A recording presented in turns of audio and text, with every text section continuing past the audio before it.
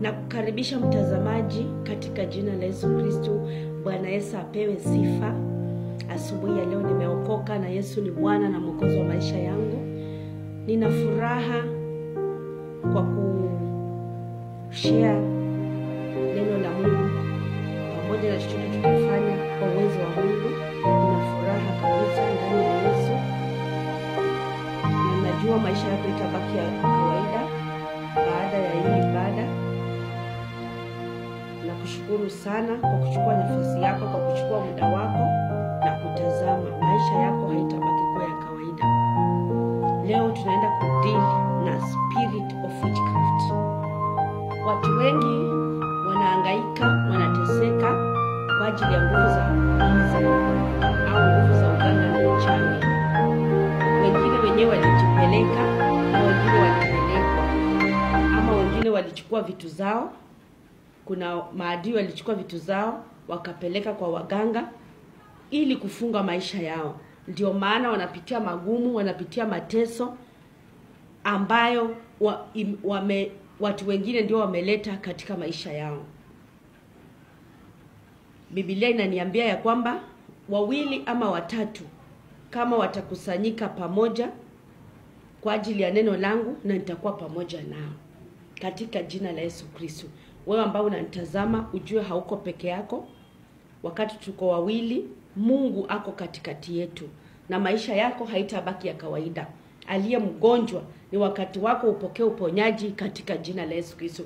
Aliye chini ni wakati huu ambayo ni wakati mzuri sana ambayo Mungu atakuondoa chini na kuweke juu katika jina la Yesu Kristo. Uchawi ni nini? Uchawi ni wakati mtu anachukua kitu yako, anaweza chukua nguo, anachukua nguo yako ya ndani, ama anaweza chukua makaratasi yako, ama chochote, hata nywele, chochote ambacho ni chako, anapeleka kwa mizimu, ama anapeleka kwa mganga ambaye mtu ambaye anatumia nguvu za giza kufunga watu. Na wakati anapofunga maisha yako, wanakaa wanaelewana ya kwamba yafaa ufanyie huyu mtu hivi. Na baada ya kufanywa mambo kama hayo, kama mambo yako ilikuwa inaenda vizuri, utaanza kuona mambo yako inaenda vibaya. Utashindwa ni nini naendelea kwa maisha yangu. Kama hujaelewa ya kwamba mambo ambayo unapitia kwa maisha yako sio ya kawaida, huenda utateseka kwa muda mwingi sana, kwa muda mrefu sana, ama huenda ukose kupata msaada. Lakini wakati unajitambua ya kwamba mambo yangu ilikuwa inaenda vizuri na siku hizi mambo yangu haiendi vizuri, ukae ujiite kama mkutano. Wakati utajua maybe kuna nguvu za giza ambazo zimefanyika, utakaa kwa maombi, ama utatafuta mtumishi wa Mungu ambaye atakusaidia kwenye maombi, na hiyo uganga na uchawi itakuachilia, itakosa nguvu na itakuachilia katika jina la Yesu Kristo. We dada, we ndugu ama dada unanitazama, haijalishi ni nini ilipelekwa kwa mganga.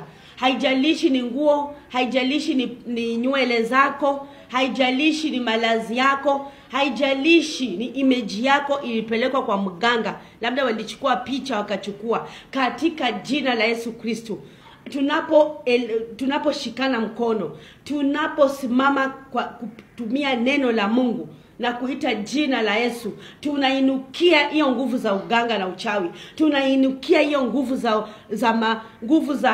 za giza. Haijalishi walitumia nini, maroho gani kukutumia. Haijalishi ni roho za majini, haijalishi ni roho za nyoka, haijalishi ni roho za wafu. Tunainukia katika jina la Yesu Kristo. Tunaichoma kwa moto in the mighty name of Jesus Christ. Tunasambaratisha maneno waliosema. Walikaa wawili wakaelewana, hiyo maagano yao tunaikanusha, tunawarudisha wenyewe. Yeyote aliyekupeleka kwa mganga, awe ni mama ama ni baba, alienda akakupeleka kwa mganga, ama dada ama ndugu. Wengine hata wanaweza pelekwa na ndugu zao ama dada zao kwa sababu ya wivu. Hataki kuona ndugu yake anaendelea kumliko, hataki kuona dada yake anaendelea kumliko, sababu ya wivu.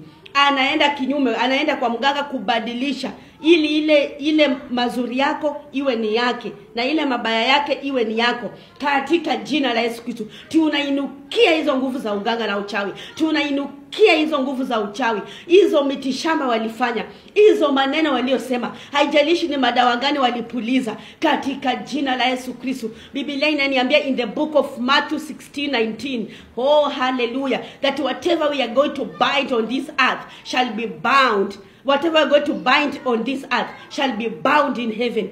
Oh, in the name of Jesus Christ, we bind every spirit that the enemy sent against your life, against your progress, against your marriage. In the name of Jesus Christ, we bind it in the name of Jesus Christ. We scatter it in the name of Jesus Christ. We rebuke it in the name of Jesus Christ.